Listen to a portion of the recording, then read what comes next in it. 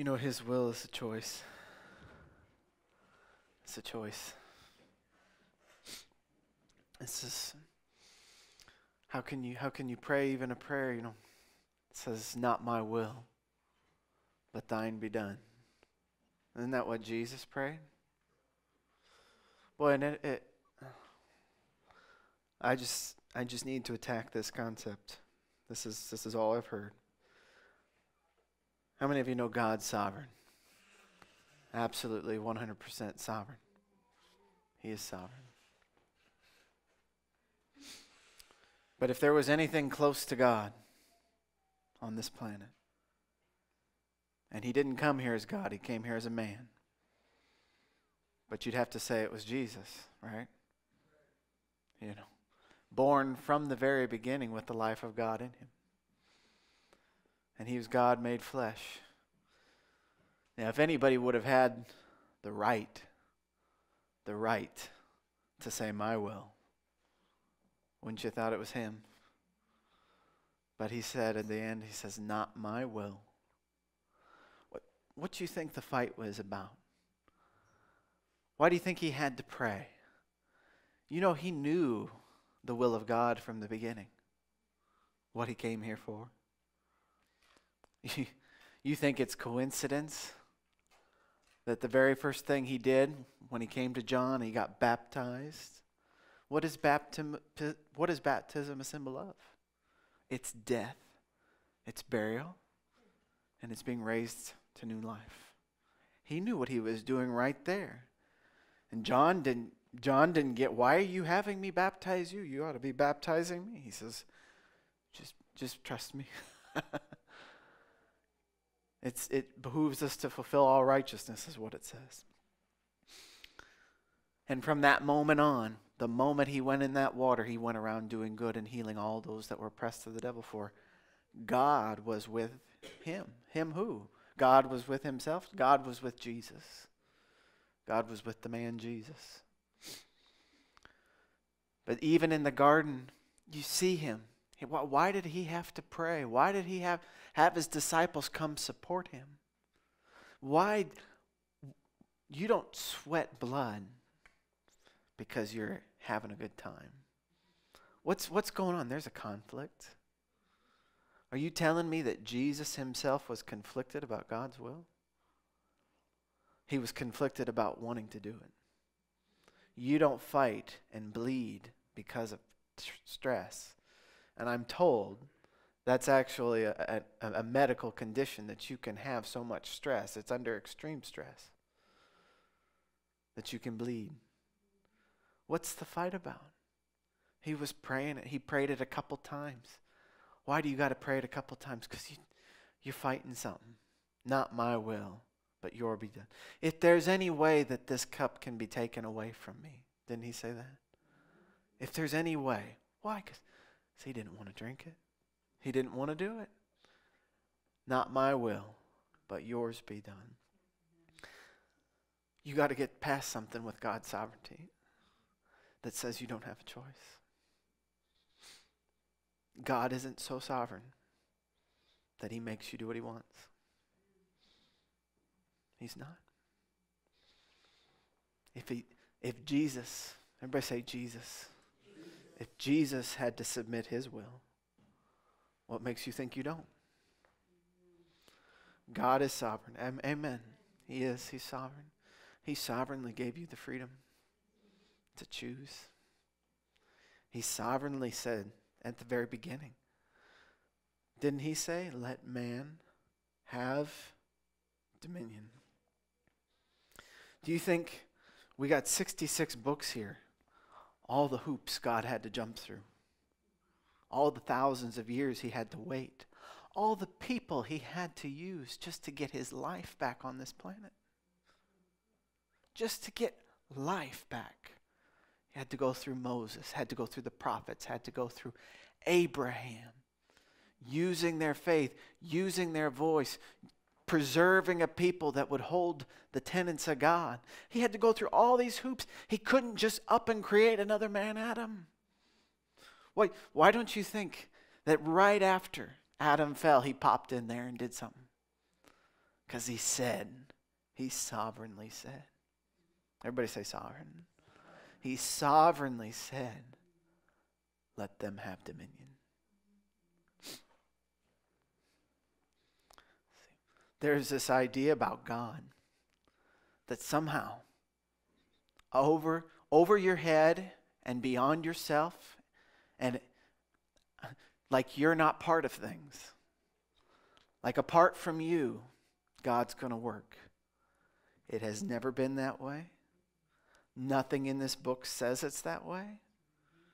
And Jesus died. Everybody say died. So that you could have the freedom to continue to follow God. He died. But it didn't make, God did not make him. This is what's so powerful about what Jesus did. He chose. He chose. Didn't he say this? He says, I have the power to lay my life down and I have the power to take it up. You know, Pontius Pilate, you can't kill me. You Jews, you can't kill me. The only reason I'm going to the cross is because I have been told to, and I want his will done, not mine. That's why he went. Do you know if he would have opened his mouth and said 5 words, he would have got out of there? Even into the garden, he says, don't you know I could call for, I don't know how many angels, how many it adds up to if you do the math? And I could be out of here. But he says, how would the scriptures be fulfilled? Now, I mean, you have thousands of years of prophecy of men and women of God who've proclaimed this is going to happen. And here, Jesus says, I have a choice to leave all that. Just be another dead religion. But Jesus chose. See, God is absolutely sovereign. But you have to understand part of you that's special, that's like him, that makes you his child, is that you have choice. You absolutely have will. You absolutely have freedom. And it is not part of the grander plan of God when you choose to do your own will. It's not. It's not. Now, God can take what is evil and he can turn it around for good. He can take lemons and make lemonade. Everybody love those sayings? I give you one better. Don't give him the lemons to start with. Why don't you give him the submission? Why don't you yield? Why don't you obey? Because if God can use Pharaoh to bring about his will when he's resisting him, how much more can God bring about his will when you're submitting to him? I'm telling you, you have a part to play in this. And nobody's going to be able to answer for you except you. There is a submission to his will that's a fight. And it's your fight. Nobody else can fight that fight for you. They can encourage you in it. They can help you. They can pray for you. But you have a fight. Everybody say fight. See, if Jesus had to fight his will, then you're going to have to fight your will. It's no coincidence he said before the cross. Anyway, I won't go into that. It's no coincidence he said before the cross. He said, if you're going to follow me, you're going to have to pick up your own cross.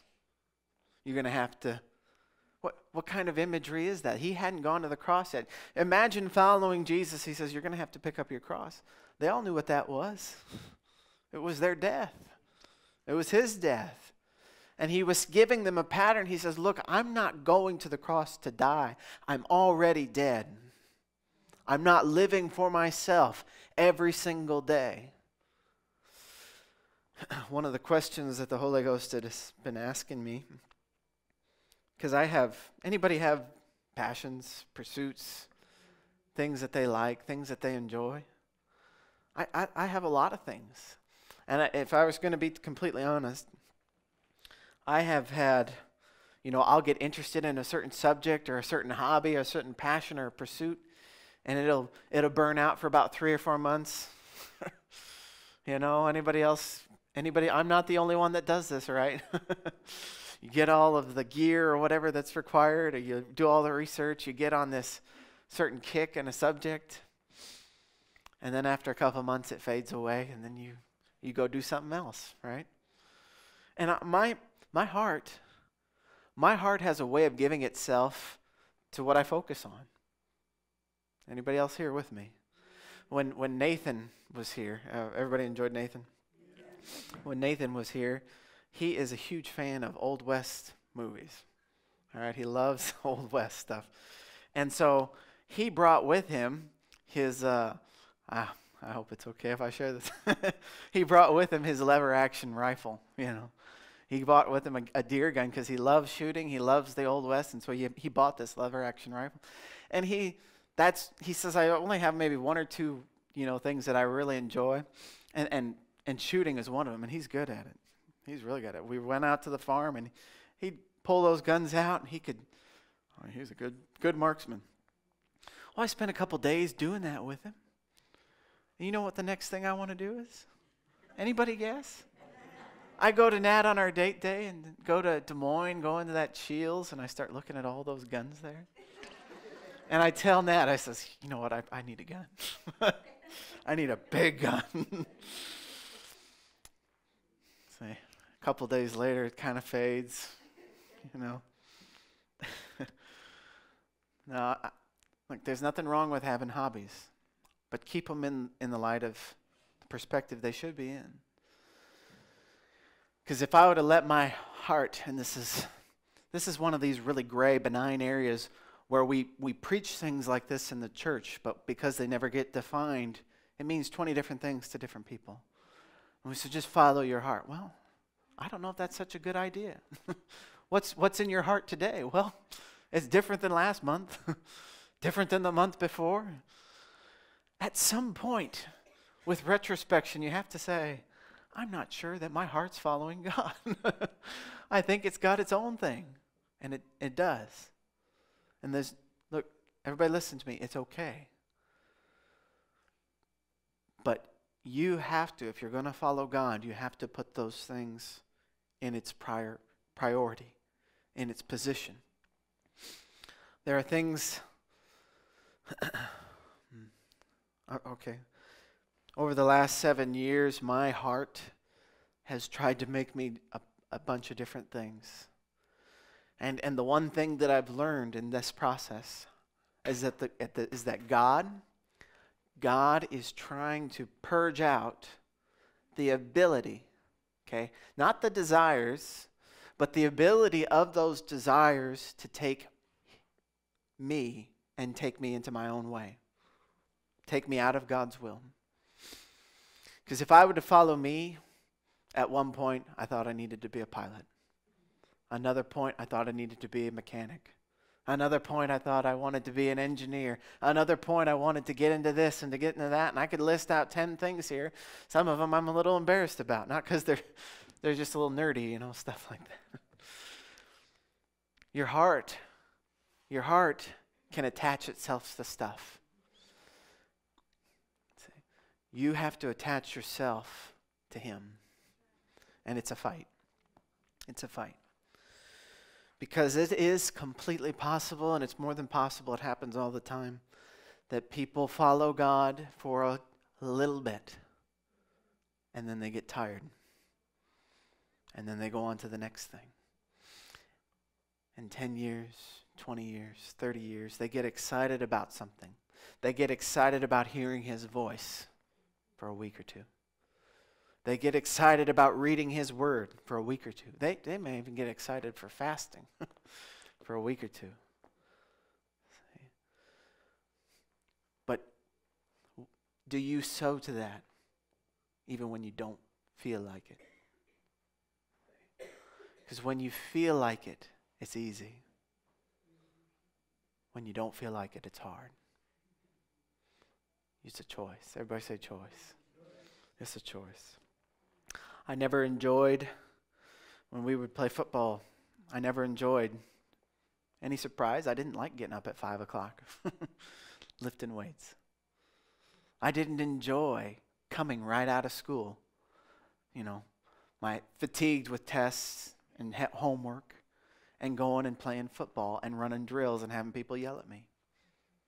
I didn't enjoy that. But what we do it for, what you do it for, is to play the game. See? And see, Paul said we run, we don't beat the air, we're not shadow boxing, we're redeeming the time, but we run to win a race. See, we run, what did Jesus say? For the joy set before him, he endured. Everybody say endured. Endured the cross. See? There is a vision and an image that God's wanting to impart to you of what motivates you has to be bigger than your flesh. Your flesh, okay. Go to, let's see. I believe it's Matthew. Yes. It's in a couple different Gospels, but it's Matthew 26.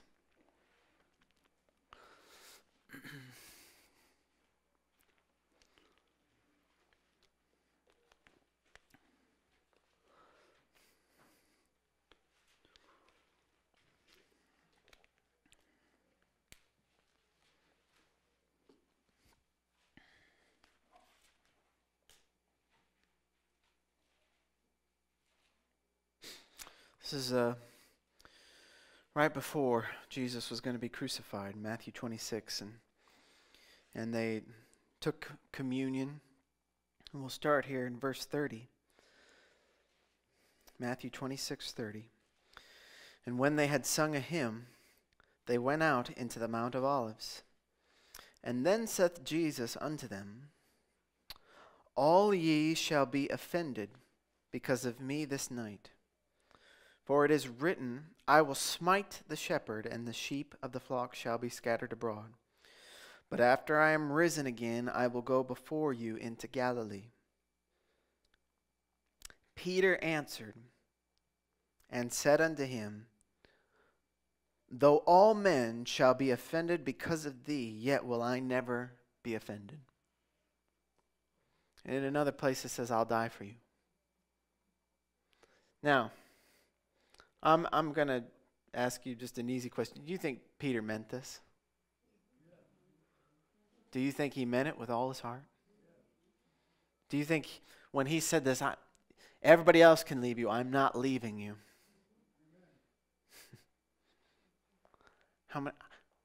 I had the Holy Ghost when I was reading through that once. He says, how many times have you prayed prayers and felt like you meant it? What did Jesus say? The spirit is willing. Flesh is weak. Everybody say it's a fight. It's a fight. It's a fight. The greatest enemy you face in this life is not the devil. It's the part of you that the devil uses. It's the part of you that won't submit. It's the part of you that doesn't want to be exposed, doesn't want to answer to anybody, doesn't want to be wrong, doesn't believe it's wrong. Because we're never wrong, right? In our own heads, we're never wrong. But we can't all be right, can we? Only he's right. It's not about whether or not he agrees with you. Do you agree with him? He doesn't come to take sides. He is the only side. He has the truth. If you want to understand truth, you have to have humility. Look at the Holy Ghost. He says, do you believe he meant this? There's so many of my people that believe they mean what they say when they talk to me. But I can see their heart. Peter answered and said unto them, Though all men shall be offended because of thee, I'll never be offended. And Jesus said unto him, Verily, verily, I say unto thee, that this night, before the cock crow, thou shalt deny me 3 times. And Peter said unto him, Though I should die with thee, yet will I not deny thee. Why was he wrong? Was he wrong? So you can have something in your heart, but it doesn't mean you're strong enough to follow through with it. See, what I see in Jesus is that if he claimed dominion over something, it was finished. And you can start out with a resolve. You can start out professing something. But the proof of whether or not you believe it will be seen, will be tested, what your resolve is. Do you know how many times the Lord has led me to fast? And midway through my fast, I hear the Lord tell me to stop. The Lord. Why? Because you think God's crazy? No, you're crazy. I'm crazy.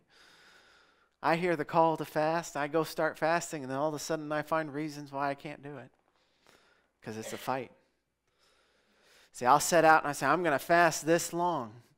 Do you know the first thing that happens is I start to negotiate with myself? You know, really, here's okay. Let's say it's 7 days. We're going to do a 7-day fast, flesh. Okay, well, we've been eating pretty well, so let's go ahead. Let's go ahead. I'm in agreement. Let's fast. 7 days. We hit about 1 o'clock. I'm okay. First day, 1 o'clock. 2 o'clock. I'm okay. If I come to the church and I leave home, 3 o'clock, 4 o'clock, 5 o'clock, I'm okay. I come home. Natalie's making something. It's not her fault. Here's this voice. You know the flesh. The flesh is, it's tricky. Everybody, you know your flesh is tricky, right? It's tricky. The flesh knows the Word of God too. So I've set out to do a 7-day fast, and here's what my flesh will say. Well, you know, 7 days, you're not going to be able to work out like you wanted to. And really, it's about a lifestyle of fasting. So what we need to do is not do 7 days of fasting.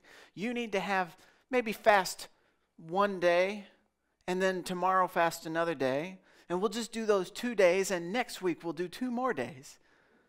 And I hear that thinking. I think, you know what, we'll just do 2 days a week. That's a lifestyle. That's what we need to do. We need to do 2 days a week. I don't know if anybody else does this with their flesh, but here it comes. You need to have a lifestyle choice. You know, 2 days a week, 2 days a week. Do you know I stop fasting and I never get back on? I say, oh, I've convinced myself. I'm just going to do today and then I'm Everybody with me? Because your flesh is weak. Do you know God's not interested in redeeming your flesh? Everything in this New Testament says it's dead. God says it's dead. It's not my child. Mortify it. Get rid of it. You're new inside. We're going to get you a new one when you come to heaven. But that thing, that's not my child. Everything that Paul preaches says mortify, mortify, mortify, mortify. Everything he preaches to the Gentiles, he says mortify it, mortify. This body is not coming with you. And the lusts and the appetites and the desires of it. It's not coming with you. So just as well die now and live for Christ. Just as well. See, if we're going to be a people that not just, see, because you ask any Christian, do you want the will of God? Oh yeah, I want the will of God. How much of you is resisting it? Oh, none. I don't believe you. Because your flesh is your enemy. You have to make it submit. And one of the things that the Holy Ghost is, and I've struggled to apply this to my life, but one of the things the Holy Ghost has been telling me, he's like, do not let your flesh talk. Do not let your flesh decide what you do. If you decide to do something for me, follow through and finish it. Finish it. Isn't that what Jesus said? It is finished. If you're going to do something, finish it. If you declare a fast, don't let your flesh be the one to tell you to come off. Because we give that ground to the flesh, we make it a war. But you have been given the Spirit of Christ, and more than that, you've been given the Holy Spirit. And it says in Romans chapter 8, he says, likewise, the Spirit also helps our weaknesses. when we don't know how to pray as we ought. The Spirit makes intercession for us. Now, if you look in the context of that, okay, we're going to go there. Romans chapter 8. Go to Romans 8.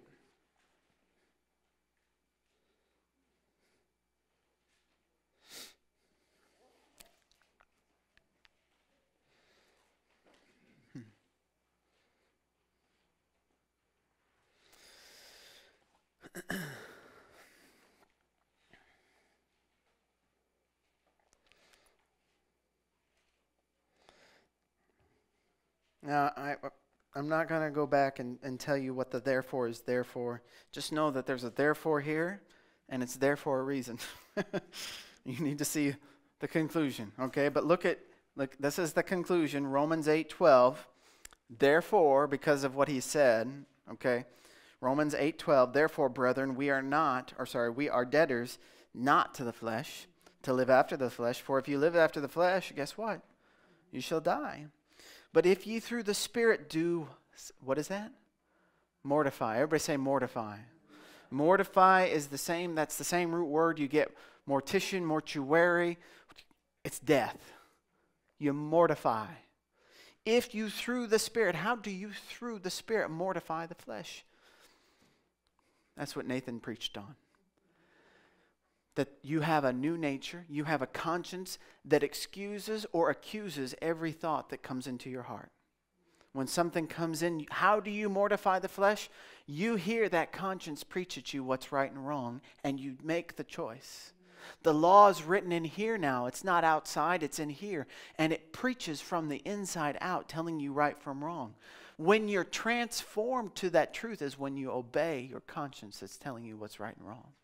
That's mortification. Mortification and transformation are brothers.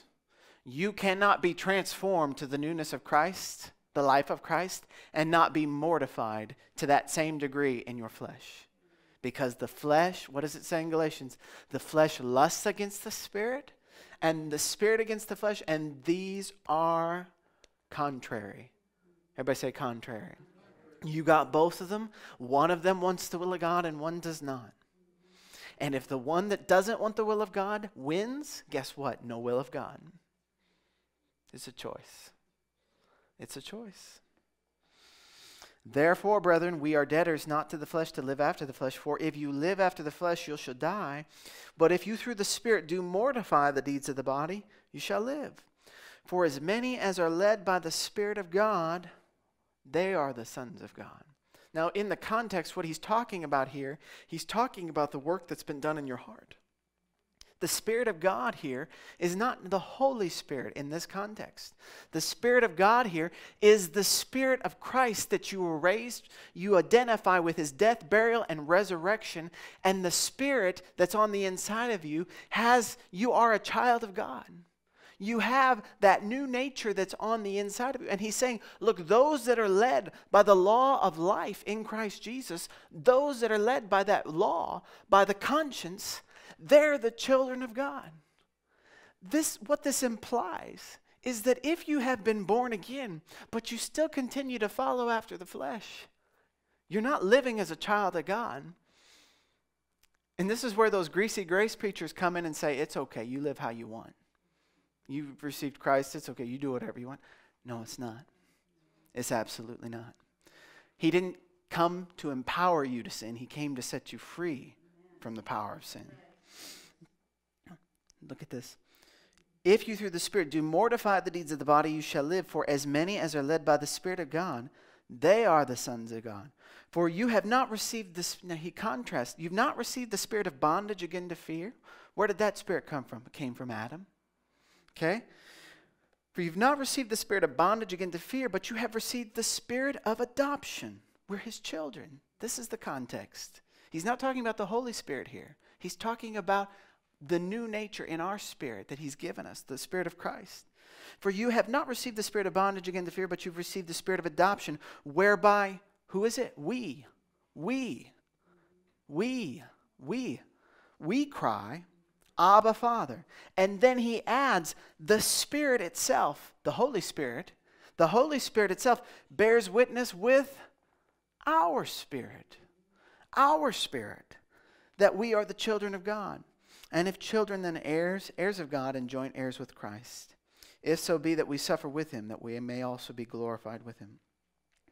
The sufferings he's talking about there is not just the sufferings of persecution, but it's also the sufferings of fighting the flesh. Not my will, your will. Not the flesh's desires. Righteousness, holiness. See. Now look at this. For I reckon that the sufferings of this present time are not worthy to be compared with the glory that shall be revealed in us. At this time, is that glory revealed? No, it's not. For the earnest expectation of the creature waiteth for the manifestation of the sons of God.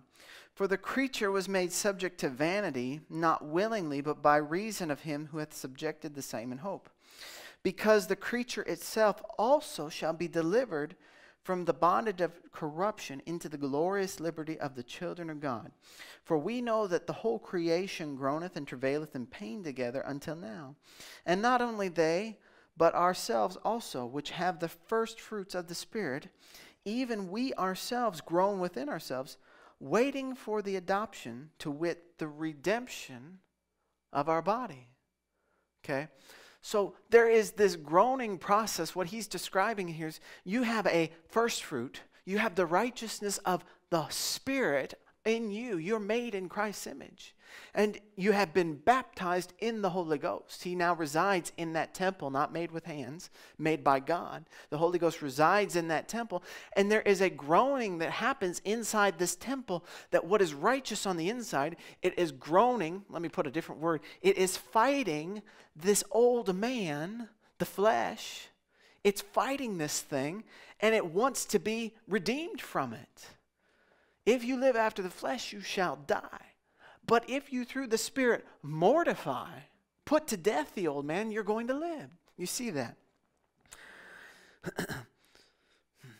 And not only, for we know that okay, I'm going to skip, where did I leave off?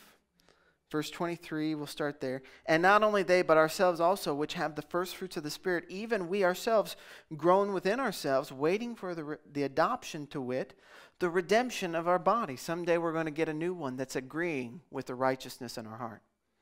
Everybody with me? But not today is not that day. For we are saved by hope.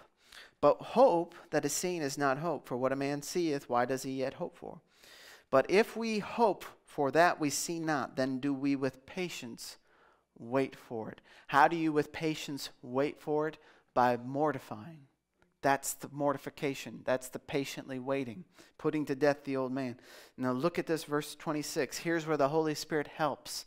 Likewise, the Spirit also helps our infirmities, our weaknesses. What weaknesses in the context? The weaknesses of a righteous spirit going to war against the carnal appetites, the carnal body. Okay?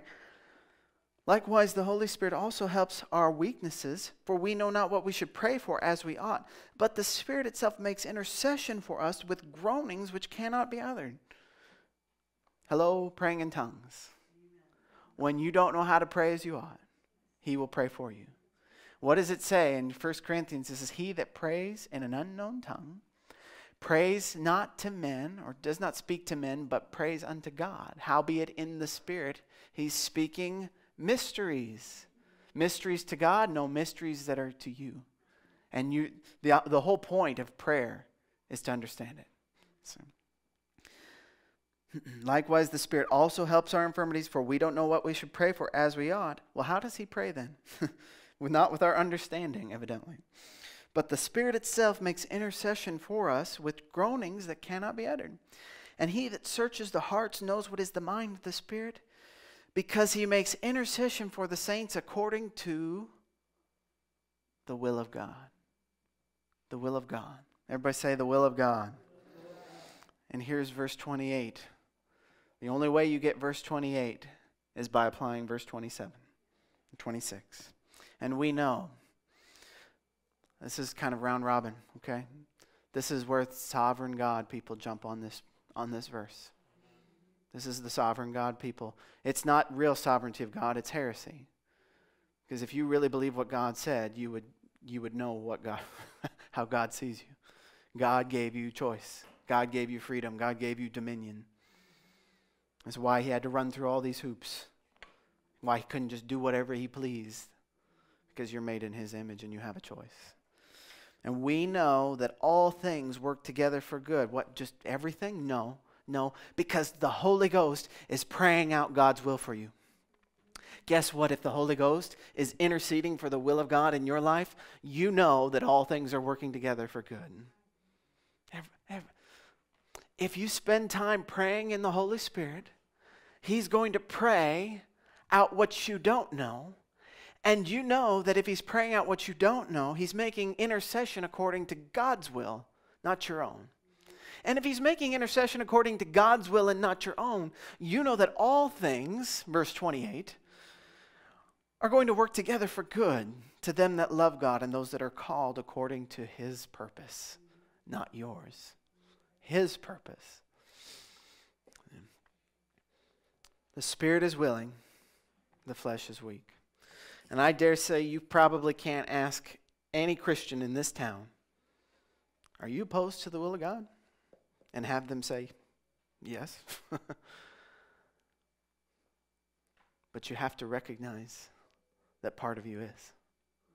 You have to recognize that the flesh, to the degree that it rules you, it is completely opposed to the will of God.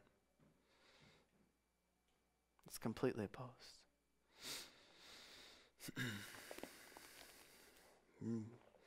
I feel that chill.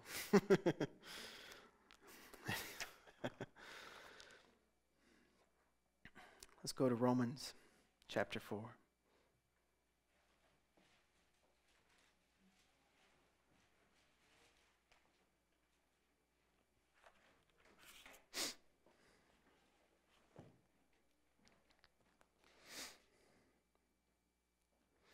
You know, the power of the gospel and the power of God is that, let me put it to you this way. If somebody never has their flesh exposed, they never have their flesh exposed, they never deal with it. Is that right? Part of why we preach fasting here, in Isaiah it says that you hide not from your own flesh. And if you go on a fast, you'll find out what's wrong. You'll find out your anger and your offendability. And then when it's exposed, you get to deal with it. But if it's always hidden and if it's always justified, how much progress are you going to make? If you keep telling yourself, I'm okay, maybe you're not. This culture loves to tell everybody they're okay. They're probably not. Why we preach prayer and fasting and all these things, they're not works to justify you. Christ justifies you. Prayer and fasting is not about your salvation. Prayer and fasting is about your mortification. It's about exposing those things that oppose God's will. I don't want anything in me to oppose God's will. But I know I've prayed prayers like Peter has prayed. I'm never going to leave you. You can find people in situations where they love God, they follow God all their life, they come into a little bit of money, and it exposes in a weakness. The reason they had such a strong love of God is because they couldn't take care of themselves. They get a little bit of money and they leave church. Why? Because that thing was in their heart and it got exposed. But you don't have to stay that way. Fasting will help. The Holy Ghost will pray out your weaknesses, move you into a place where you can see them and then deal with them. Your life as a victorious Christian starts with overcoming the flesh. You don't need to be praying for other people. No, I mean, you can pray for other people. All right, don't mishear me. But listen, if all you're doing is griping about other people, we know who to look at. Can I put it that way? Can I put it that way? Because if you're praying, the Holy Ghost is going to deal with you. And the first question you're going to ask yourself when there's an offense is there anything I've done, Holy Spirit, that's caused this? Is there anything I've done? It's not going to be justification. It's going to be mortification. Amen. Everybody in Romans chapter 4? Okay. And look at We're going to talk about Abraham here for a minute. We've got a little bit left.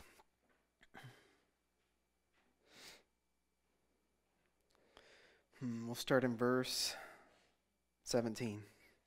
Romans 4:17.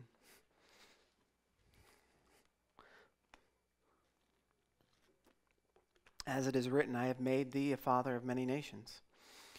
Before him whom he believed, even God, who quickeneth the dead, and calleth those things which be not as though they were, who against hope believed in hope, that he might become the father of many nations, according to that which was spoken, so shall thy seed be. And being not weak in faith, he considered not. Everybody say, considered not. He considered not his own body now dead, when he was about 100 years old, neither yet the deadness of Sarah's womb. Now stop right there. This is, the Old Testament is types and shadows for us so that we can see. Your flesh is called to be mortified. That's the part of you that resists God's will, is it not? When Paul said, mortify the deeds of the body. Here we have a living picture of that. That you're not called to literally die, but what you're called to do, Paul said it in Romans, is be a living sacrifice. What does a living sacrifice look like? You're alive, but you're dead to live for yourself. You're not living for yourself anymore. You're not. Last week we went through this exercise. A dead man has no ambition. A dead man doesn't get offended. A dead man doesn't need a new car or the new iPhone, even though my flesh really wants one. The dead man doesn't need those things. He doesn't need the third Krispy Kreme. He doesn't need those things. Everybody with me? A dead man doesn't need that.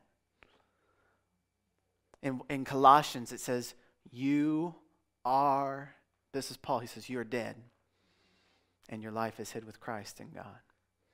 And he tells the Colossians, mortify therefore your members. Now look here. Look here. Who against hope, verse 18, who against hope believed in hope. How many years of failure did he have painting a picture? How many decades of trying to have a kid in his own ability? Nothing. Who against hope, what's the hope he's against? It's the hope, it's the false hope. It's the, I have no chance. Against hope, he believed in hope. That he might become the father of many nations according to that which was spoken, so shall thy seed be. And being not weak in faith, he considered not his own body now, what? Dead. He had no ability to produce an heir. Neither did Sarah. When you reach a place, okay, Jesus said, everybody say Jesus said. Jesus said, I of my own self can do nothing. You know where the church is at? They don't believe that. They believe they can do something. And they're the reason they're in their own way. We have to get, look, if Jesus said it, if Jesus said, I of my own self can do nothing, what makes you think you can do anything apart from him? There has to come a death to yourself, your own ability, your own ambition, your own goals, your own pride, your own prestige. You of yourself can't do anything. And that's what Jesus says, I of my own self can do nothing. We need to get to that place of death. We need to get to that place of mortification. You need to persecute every part of your flesh that is standing against the will of God. I guarantee you, if you go looking for it, you will find it. I find it every time I sit down to pray. I find it every time I go without a meal. I find it every time I read this word. I find my flesh, and it doesn't agree with God. It doesn't want to pray. It doesn't want to sit there. Anybody else have a flesh? You can join the club. It needs to die. Okay? who against hope believed in hope that he might become the father of many nations. Verse 19, and being not weak in faith, he considered not his own body now dead, when he was about 100 years old, neither yet the deadness of Sarah's womb. He staggered not at the promise of God through unbelief. What's the implication? We like to think that Abraham's going to have this child regardless. God's just going to usurp it on him. Do you know if Abraham did not believe, there would be no nation of Israel? It's not sovereignty takes over. That's not God. Abraham believed. If you want to deny your part in getting God's will done, you're going to be sorely mistaken when you get to heaven. I don't know why God would give you a reward if there wasn't any choice, but he does. And being, he staggered not at the promise of God through unbelief, but was strong in faith, giving glory to God, and being fully persuaded that what he had promised he was able to perform. Our job is not to perform. It's to come to the place where we agree, I of myself can do nothing. Our job is to be dead enough to believe you can't do anything. You believe God and he does something. Once you're out of the way, God steps in and does what you cannot do. And this is what Abraham did. It's why he's called the father of faith.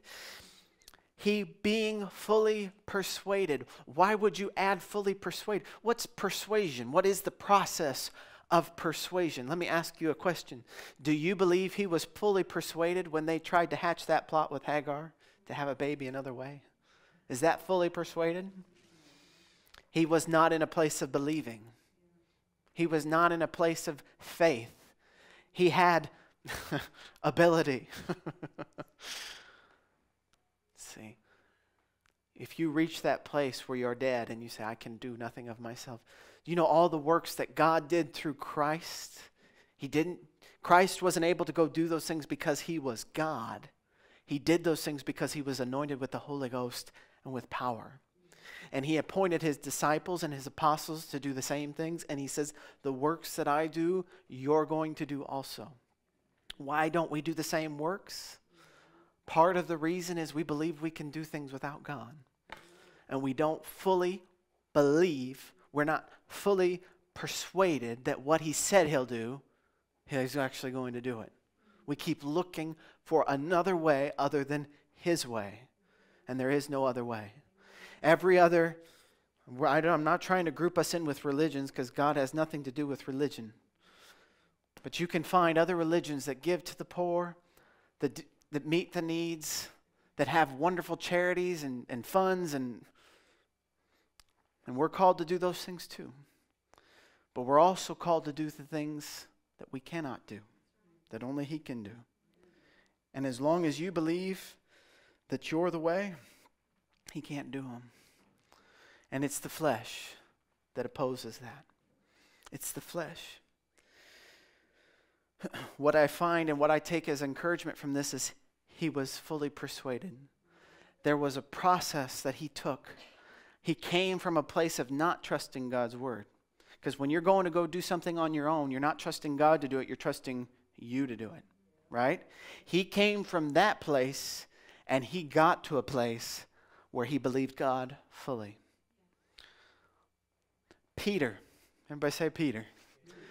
He said he could do it. He couldn't do it. Do you know he got to a place where he did it? He did it. There is a process that you can go on of mortification and transformation, and you don't ever have to stop. You don't have to wait for anybody else. Nobody else is holding you back. You can know more word than anybody else. You can be deader than anybody else. You can walk in the gifts because choice. Choice. Don't wait for me. Don't wait for anybody else. Don't look at anybody else to decide how much am I going to do this. You run into God as fast as you can because in him all things are possible. With you they're not, but with him you can do quite a bit. And in 3 years, Jesus turned the world upside down. He never left a single building. never built a statue of himself. He didn't write any papers. He just did what God told him to do. See? Your heart, I enjoy hobbies and having some downtime here and there, and I have little aspirations. But what keeps calling me back is him. And it's like I'll get tired and I'll go play in the kiddie area for a while. Mess with the things in this life, Pray a little bit. He says, let's keep going. Let's keep pressing on. Let's keep pushing. He is your teacher, the Holy Spirit. He's your tutor. I was talking about football, I'll end with this. We had a coach that we were given. And how many of you think that kids will work out without a coach? Well, those little flesh natures, they're not going to go do all those calisthenics themselves. They're not going to go run the miles. We had this one exercise in football.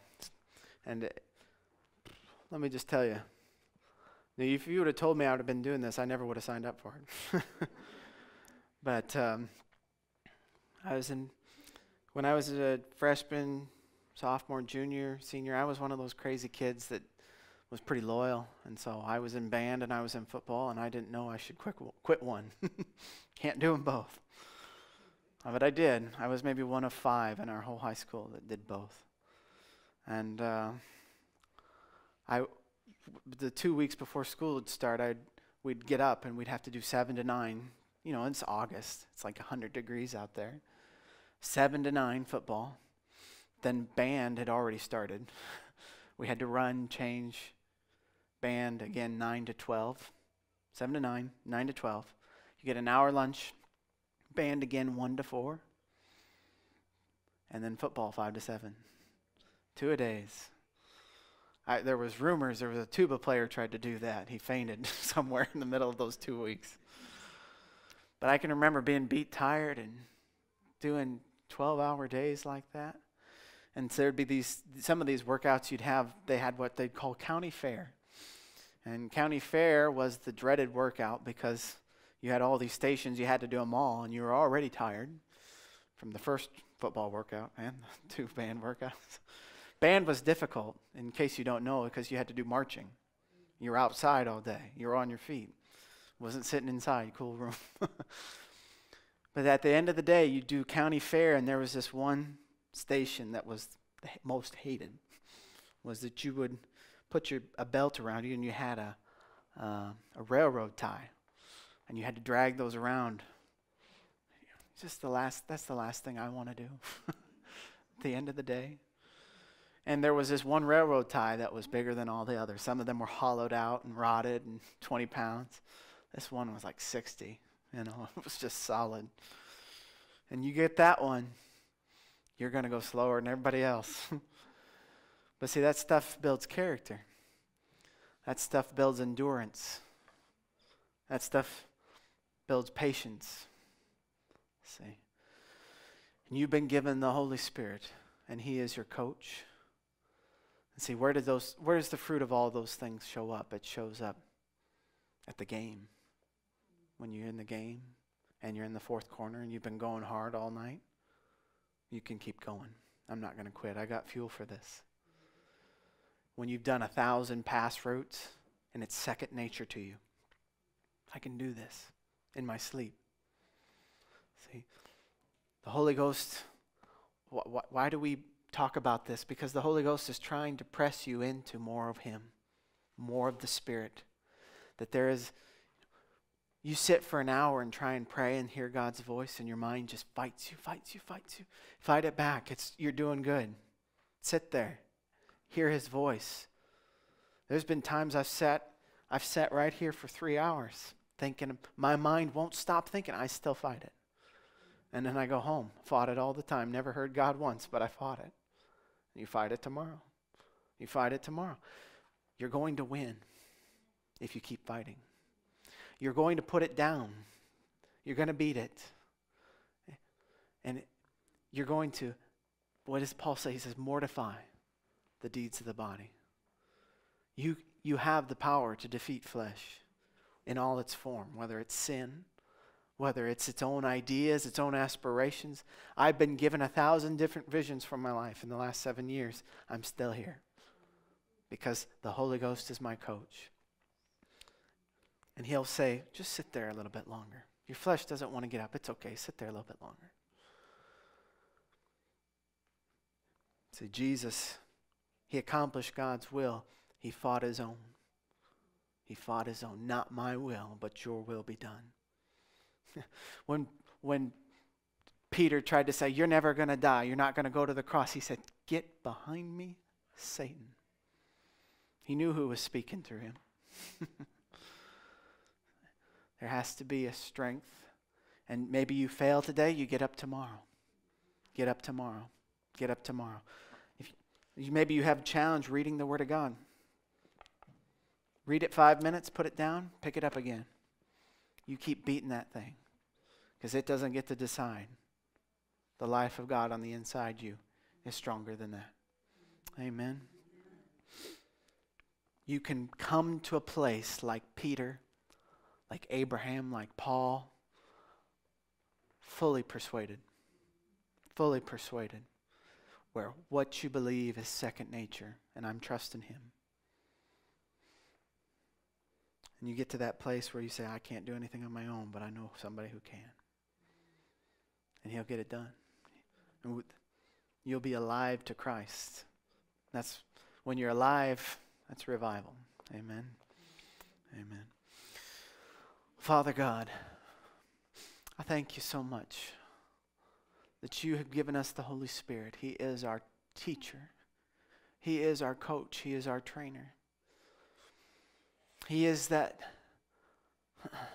voice that says you can do it. You can take another step. He is that prayer. He come with that language to help us with our weaknesses, to push us, to strengthen us, to pray out your will and not our will.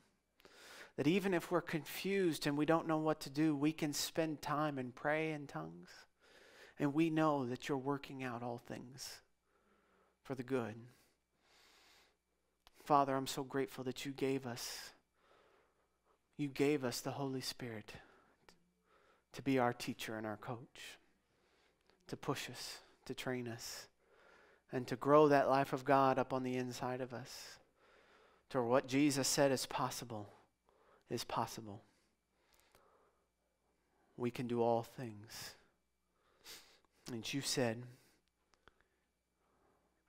if we have faith in God, all things are possible to them that believe.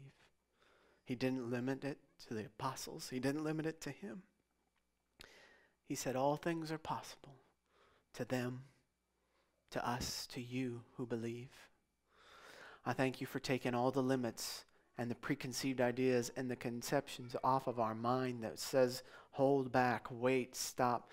And I thank you for giving us each, just like a rocket booster, running us into all that God has for us. We're not waiting for anybody. We're going to have what you said we can have. In Jesus' name, I thank you for your grace falling on those receptive hearts, that we're going to walk like you said we could walk. And everybody said, amen. God bless you guys. You are dismissed.